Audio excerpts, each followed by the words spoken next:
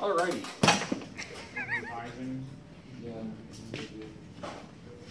Oh, it went out. Are you guys? Good job. Okay. Okay. So I know Rustin said he'd come in. I got words to say. And Friday we'll be done. Mike, say words. So, this is our Penny Arcade project. We decided to go with a strongman game. The entire point of a strongman game is that you hit a pad, and the harder you hit it, the farther the lights go up. So the way we did that is we set up a circuit in where we used a potentiometer to create a analog voltage input into the PLC. The analog voltage input is controlled by a slide potentiometer, so the farther down you hit it, the more the potentiometer changes the voltage, meaning we have a range of analog inputs into the PLC.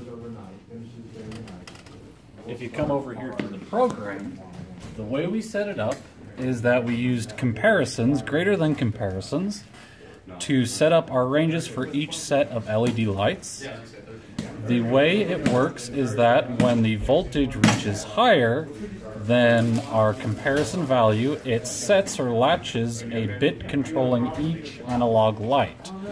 Once these are active, it sets off a timer, and that timer keeps these LED lights on for around 4 seconds, and then once the timer is complete, it resets all the values, and then you can play again. Would you like to demonstrate?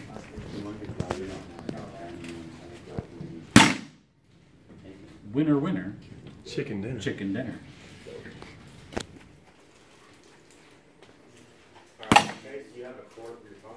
Four lights. As you can see, if I tap it softly, just a little bit, It's kid friendly. a little harder, a little harder, and no, Hit it harder than that. I gotta hit harder than that, There you go. and there we go. So there is our strong arm game for MET284. I was here as well.